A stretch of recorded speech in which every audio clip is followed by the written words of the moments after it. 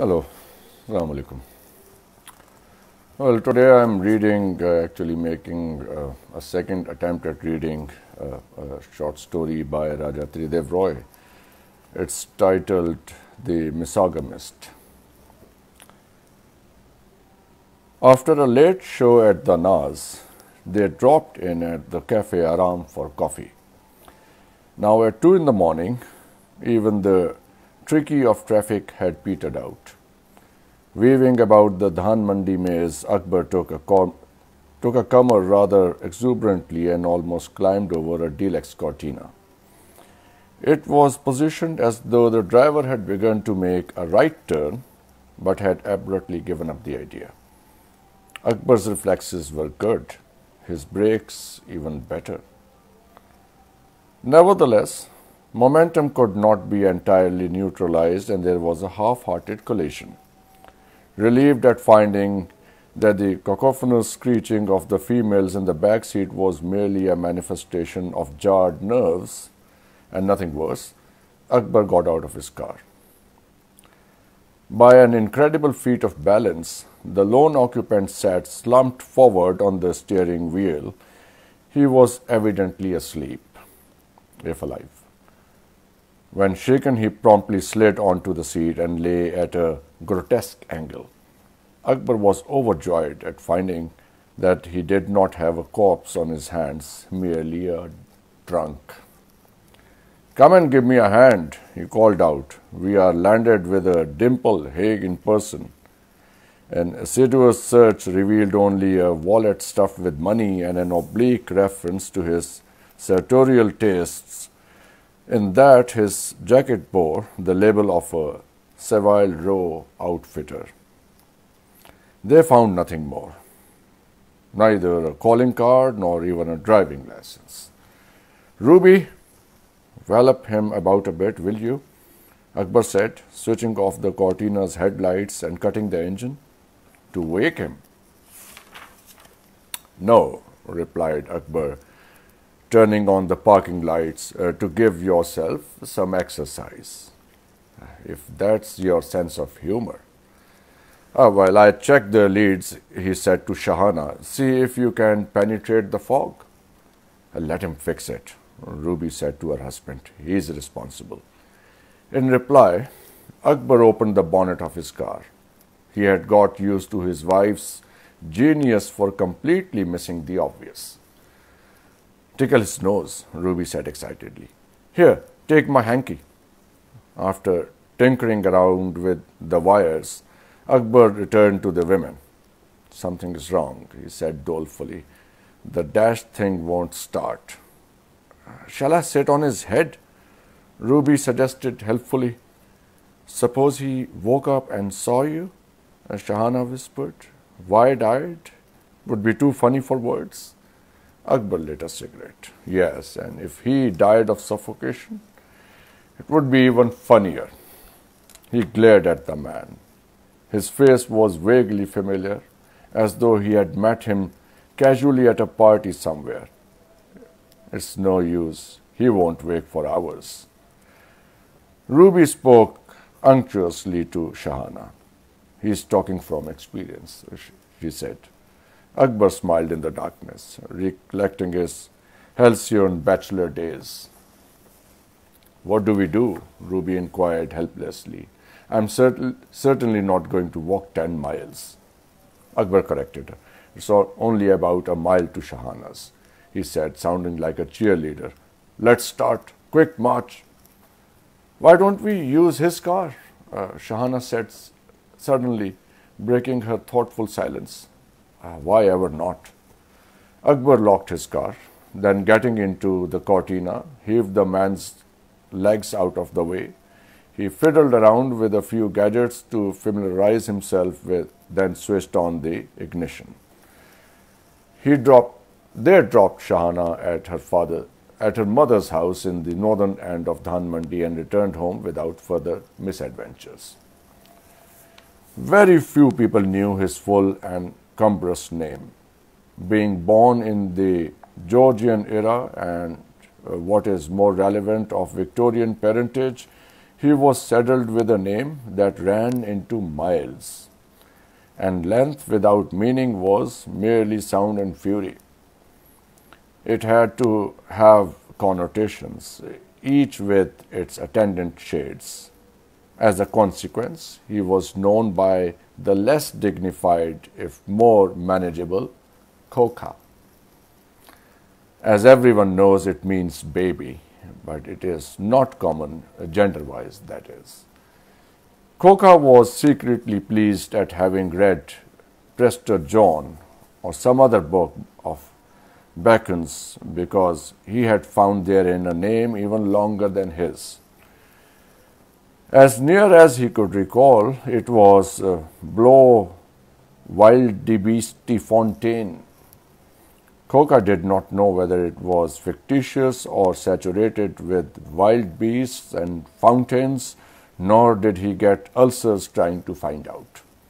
A name, after all, was a proper noun, even if its possessor was not animate.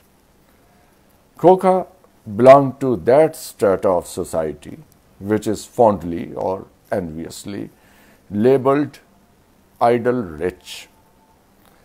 Whether the rich are idle or industrious is a debatable point. That Khoka was rich beyond redemption was an incontrovertible fact. If he dared compete with a camel in a hypothetical obstacle race to heaven, he would undoubtedly be left at the starting point. The camel would effortlessly dive through the needle's eye, execute a jubilant somersault, and look back at Khoka with disdain. And correctly evaluating his rival's progress as no better than a tortoise's, the camel would curl up for a siesta. Impartial observers considered Khoka not only idle, but lazy. When he toned it down to ease-loving, they said it was euphemism per se. Born even as a boy, he had shown predilection to self-indulgence, and as an ingrown or inborn disinclination for work. He had matriculated at the age of 20 and in the 3rd division. How he got through university with a first-class master's degree at that was a mystery neither his professors nor he could divine. A stern father with imagination enough to provide checks and balances, bank account-wise as well, with a seasoning of disincentives thrown in here and there, no doubt contributed toward his later academic distinctions. When his father died, Khoka found himself in clover, and contrary to expectations, he displayed business acumen to the extent of doubling his not inconsiderable inheritance in less than 5 years. When an amazed friend asked how a congenital lazy bones like him managed such a feat, Khoka's explanatory reply was embellished with a military simile. A general plans battles, he said profoundly. He doesn't muck around trenches. He had found his métier in life in what he termed the joys of existence, and he had a flair for writing. 2 one-act plays and 3 novels still fetched a tidy sum in royalties every now and again. A friend described the phenomenon with a colorful analogy. He said it was like carrying sackfuls of sand to the Sahara. Another illustrated it unoriginally, if aptly, with teli mathe tel, which transliterated means oil on an oiled head. In the early stages, his style was a trifle stilted, and the most natural situations seemed contrived. His characters, too, showed an unhealthy propensity to immerse themselves in too many and often absurd complications. extricating them from one sorry predicament merely led them into another.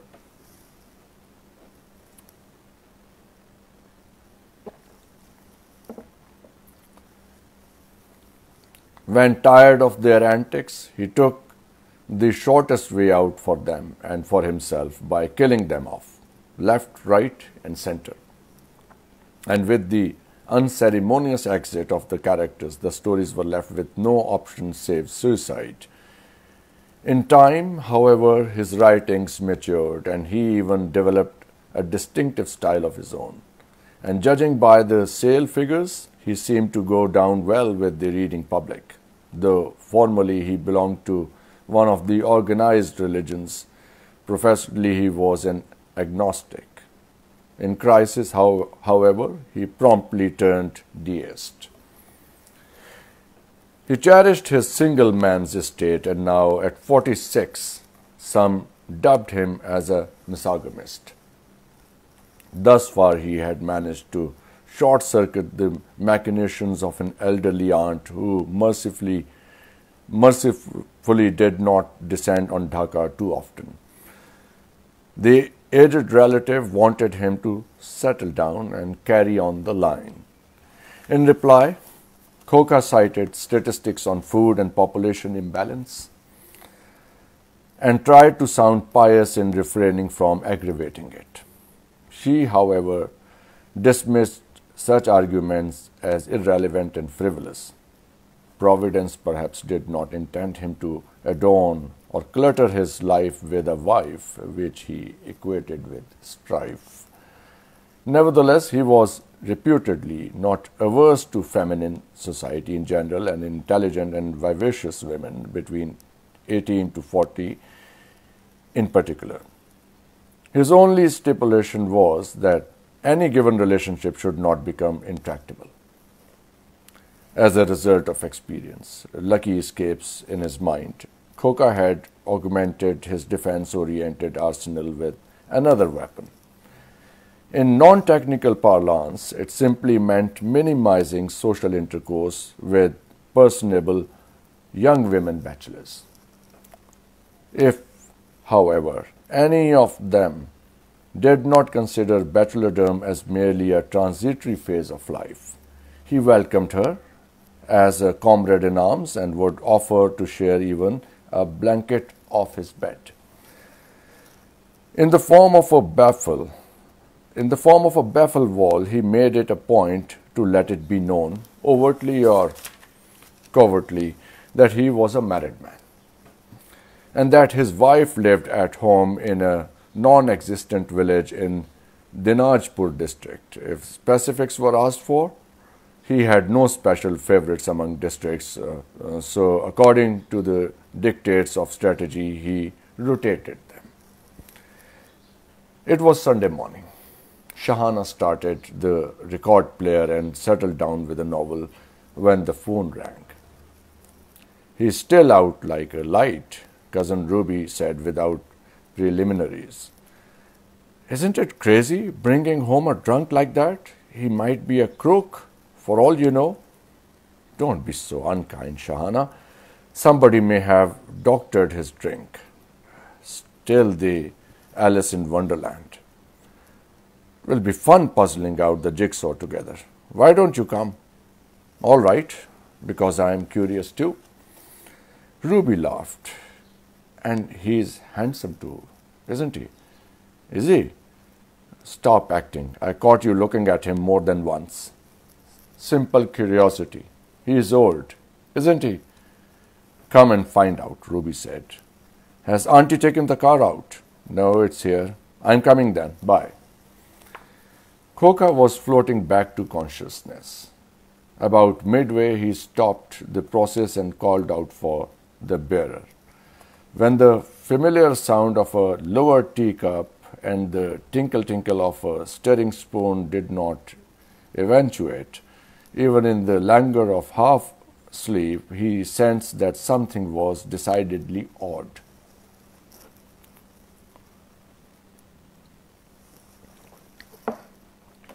With his habitual reluctance, he opened a lazy eye. It did not register in a flash, but a time did arrive when objects ceased to blur. After frantic communications between his brain and nervous system, a semblance of reality dawned on his mind. He looked around the room with a furrowed brow, neat, he thought, even tastefully restful, but where the dickens am I? He stretched out a limb or two and discovered that he was still in his lounge suit, though someone had considerately removed his shoes and loosened his tie. Croker tied his laces and opened the door at the farther end of the room. In silence, he surveyed the terrain. At one end of the drawing room, he saw a man, his face hidden behind a book. In the antipodes, he noticed a woman knitting away like a default. The third, another female, was in the midst of a yawn. Her hand still covered her mouth, but the expression in her eyes changed as she cut the yawn off halfway. "Hello," Croker said, advancing. "I'm the man who slept in the next room." As a maiden speech, it was not exactly brilliant, so it evoked no plaudits. 3 pairs of curious eyes remained on him. No one spoke. "Well, thanks awfully. I mean, for fishing me out of the ditch or something. Most grateful, really." With a little nod, he quickly headed for the sunshine. "That's all right," Akbar said, climbing out of his deep armchair. He held out a hand. "The name's Akbar. Please sit down." "My wife and cousin Shahana." Then Akbar sketched a summary of the events relating to Khoka's becoming a guest. He glossed over a detail here and diluted another there. "The guest," he said, "had been sleeping in his chair. You must have been tired," he ended politely, and this ruby gave way to an unladylike splutter. "Sorry to have caused all this bother," Khoka said contritely, curbing his own impulse to laugh.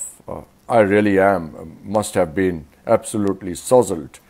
He repressed an impulse to attenuate the damning admission, to explain that it was not to be construed as his normal bedtime practice, but he thought it would sound lame.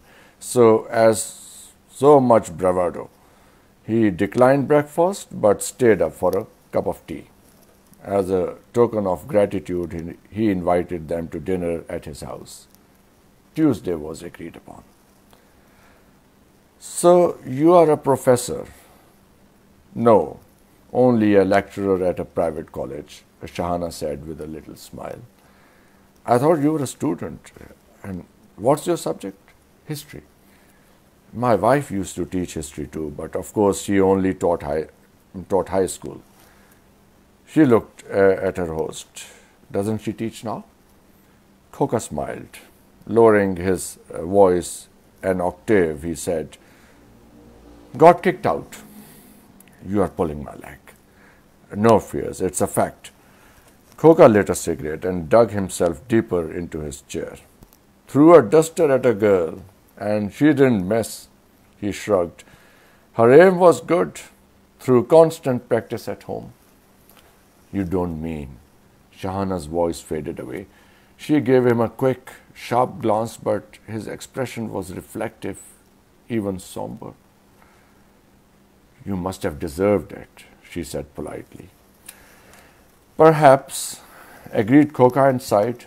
"Well, I suppose one shouldn't speak ill of the absent, but she's my own wife, after all.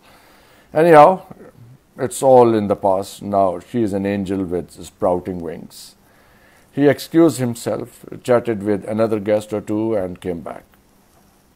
"As I was saying, she literally developed her wings. Too fond of potatoes and sugar." "I should like to meet her," Shahana said, wondering what she was like to look at. "Doesn't she come to Dhaka?" "She does. Not very often, though. This place gives her the creeps, she says, but I wouldn't recommend you meeting her." Why not? Shahana looked at him sharply. If she knows I'm friendly with you, no, even as an acquaintance, she'll straight away think the worst. But why? She feels that married men can't have women friends as friends only. I mean, bachelor women. According to her, anything could happen. Sort of on unplatonic lines. Shahana took a sip of coffee and remained silent. If you do meet her with me, just freeze into a complete stranger. Certainly not. Why should I? She sounded indignant at his veiled offer of complicity. To save me from dusters and explanations, I would have to confess I was blotto and you carried me indoors. She could not help smiling. That way, you say it one word thing only, I was there and I literally carried you into bed or something. She paused, then recollecting, said, but then you said she is an angel now. In all respects, save women and me. Women and you. Yes, friends who are friends first and women second, if you get me, and also the other way around. Shahana accepted more coffee and cognac. Tell me, Shahana, he said, cutting a cigar, how is it that you are not married? She gave him a sidelong glance. Isn't that a personal question? Our discussion so far hasn't been entirely weather-oriented, you know. She could not dismiss the force of logic. Because I didn't choose to, she said and clamped up. A most revealing answer indeed. Thank you. The Grundig ceaselessly poured out music at a low pitch. Guests conversed in twos and threes. Shahana realized she had sounded snooty, perhaps even haughty, so she elucidated, well, I haven't met anyone I could love yet. That's faulty reasoning, Khoka said quickly. Never marry for love? Then what? For money? Among other things, such as? He must be totally incapable of intelligent and stimulating conversation. Why are these negative qualities so important? Khoka looked at her quizzically. To help him on the straight and narrow. I must say, Mr. Khoka is more than adequate, he interposed quickly. What I was saying is your views are peculiar. Shahana stood up. Excuse my saying so, and so are you. Good night. And thank you. She walked away briskly and merged into a threesome near the door. Khoka smiled inwardly and sipped his cognac before resuming rotation among his guests. From early childhood, Shahana knew her mind. She seldom prevaricated, and when she wanted something, she usually got it. She was positive. If the road to her objective was paved with obstacles, she did not go around them. She bulldozed through. She was serious, sober, and sensitive. Though her sense of humor was a trifle cramped, she enjoyed a joke like anybody else. Though highly intelligent, her mind tended to run in set grooves. She was extremely pleasing to look at, and impolite people did stare at her lingeringly, with or without the flimsiest excuse. Many a man had tried to woo her, but thus far none had succeeded in making an inroad into her heart.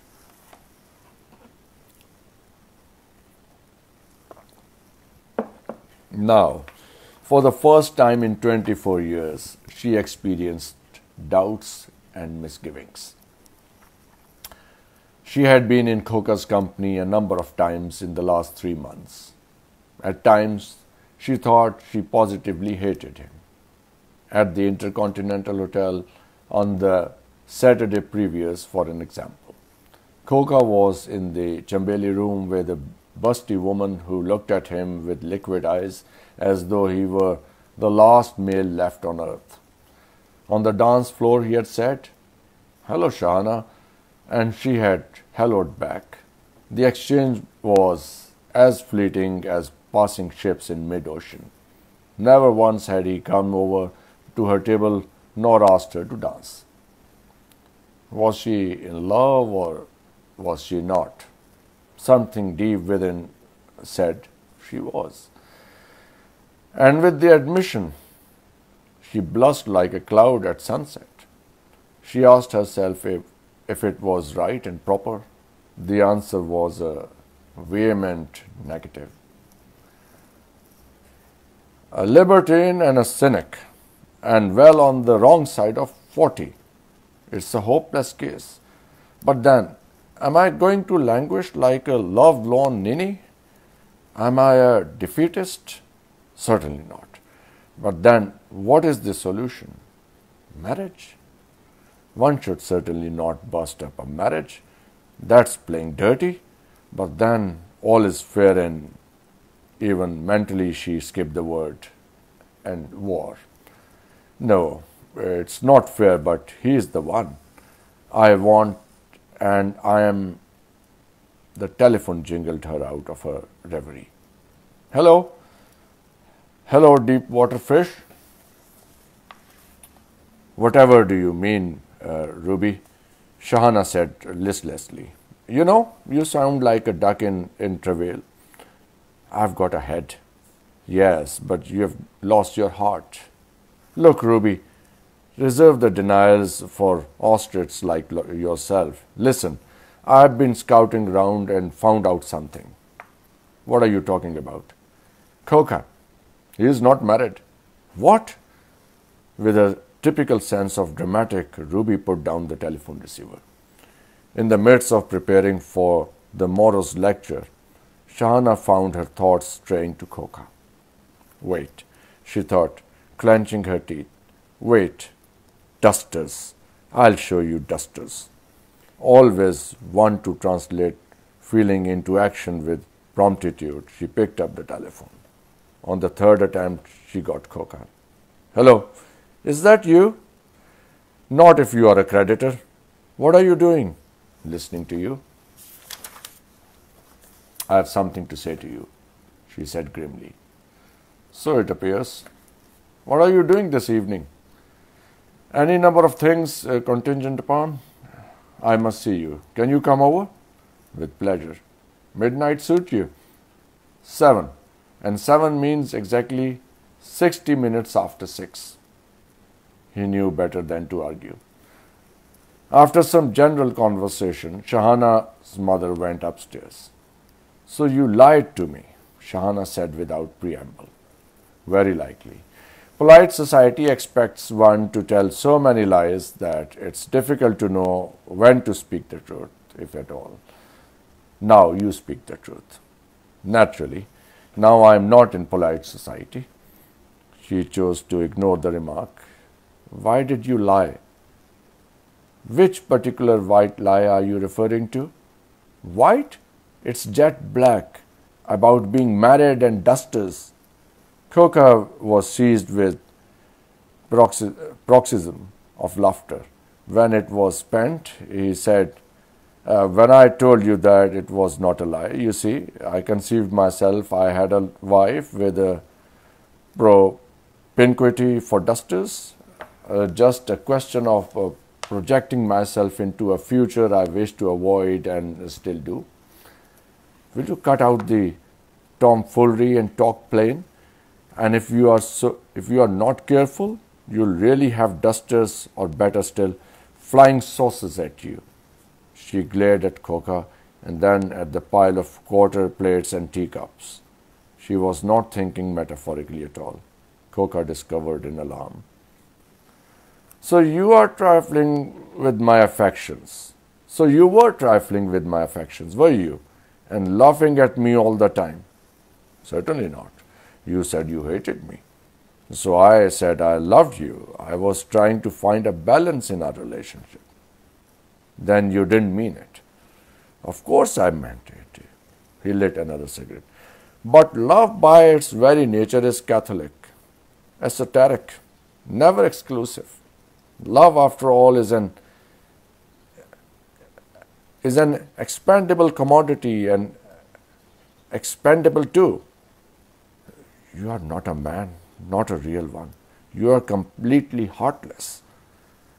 I thought a heart that produced a lot of love was soaked in it, in fact, would meet the approbation of mankind, women inclusive. You are not only heartless, you are callous, and you are an insulting boor. Don't speak to me ever again. Good night. She stood up. I don't want any politeness from you. Khoka had risen with the intention of leaving, but at her words, he quickly sat down again. What are you waiting for? Shahana said. The following evening, Khoka decided to stay in. He settled down in bed with a Harold Robbins and a bottle of scotch. He had got through the second drink when the doorbell rang. After sunset, as a matter of principle, he made it a point to answer the door himself. So he put on a dressing gown and shambled off in his slippers. It was Ruby. Aren't you busy by the looks of it? That's right. Coke? 7-Up will be fine. Thank you. Khoka gave her the drink and fished out a fresh bottle of whiskey from the cabinet. When is Akbar returning? He asked, raising his glass in a silent toast. He is expected back tomorrow.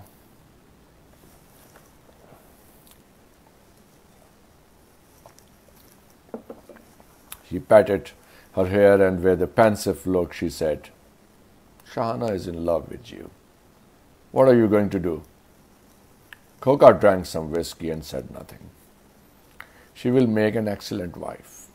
It's got nothing to do with her but being my cousin or anything. And many a man would give his eye teeth for her. I'm sure, Khoka said, lighting a cigarette. But can you imagine me as a husband? She would wilt in 3 weeks and hate my guts in the process. She tried to talk him out of his views but did not succeed. Then they changed the subject. Hello, turtle doves, Shahana said, materializing with the abruptness of a genie. Billing and cooing, I see, subdued lights, hushed voices, almost like a movie. Don't be silly, Ruby said severely. Come and sit down. What will you have? Khoka asked automatically. Your head, Shahana replied, on a silver charger. Done, Khoka said cheerfully. But you have got the sequence wrong, being the dance first. Shahana sat down. Ruby, I would never have believed it of you. Disgusting. Ruby flushed and her bright, humorous eyes darkened. That's enough, Shahana. Is it? That's all be for Akbar to judge. That's all be for Akbar to judge. Turning to Khoka, she hissed, slimy snake.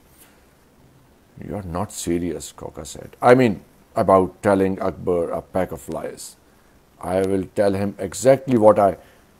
Khoka, Akbar's bound to believe her. Ruby began to cry. Still snuffling, she got up and went out of the door and into her car. Khoka saw her off and returned. Shahana, this farce must stop. He poured himself a stiff shot of the Bacchic nectar. You and I can never get married. So why ruin Akbar and Ruby? Marry you? Shahana snorted. Even if I get marooned on an island with no one but you, I wouldn't marry you. That's natural, he said equably. There would be no one to marry us. He drank some whiskey. Incidentally, you may recall that no one married Adam and Eve. Yet that didn't stop their carrying on like nobody's business, and with a clear conscience too. So you want to live like Adam, do you? No, he said perfunctorily, digging and delving to strenuous a pursuit, and he only had Eve. With a wistful air, he added, "But I wish women didn't cultivate this marriage fad so much." While on the subject, I might as well tell you that I have thought things over. She dimpled prettily. "I've come to tell you that you are forgiven and that I shall marry you." Khoka finished his drink and switched on the music.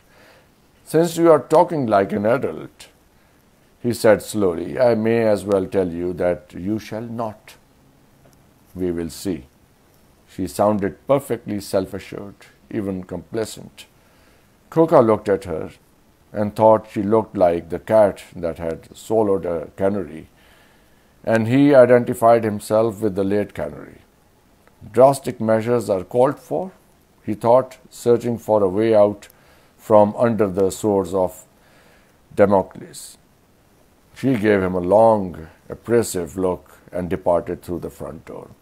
Her car was parked on the road outside the compound wall. He saw her into the car and returned with a creased brow. He started thinking. The idea struck him in the midst of desert, and he wondered why he had not thought of such a simple and obvious solution earlier. He pushed back his chair and strode to the telephone. He dialed PIA and jotted down the flight information.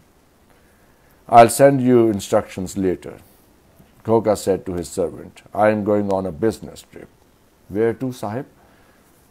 "Initially to Blow Wieder Beastie Fountain," he said. "Now pack a couple of suitcases quickly and wake me up at 6 sharp." When Shahana rang the house the next day, the servant told her that the master had gone to Bloody Big Fanta. For a while she felt numbed. Then she picked up the telephone. "Ruby, he's gone, the coward, and I feel all carved up inside." Ruby gripped the telephone and could not speak for a moment. "He'll come back," she said finally. "He must." Shahana sighed and put the telephone down. She did not know that Ruby was not speaking to her, merely voicing a solace to ease her own deep hurt. That was Raja Tridev Roy, and this reading was a tribute to his great loyalty with Pakistan. He chose to live in Pakistan after the East Pakistan became Bangladesh, and he died in Islamabad some maybe 8 years ago. So thank you for watching.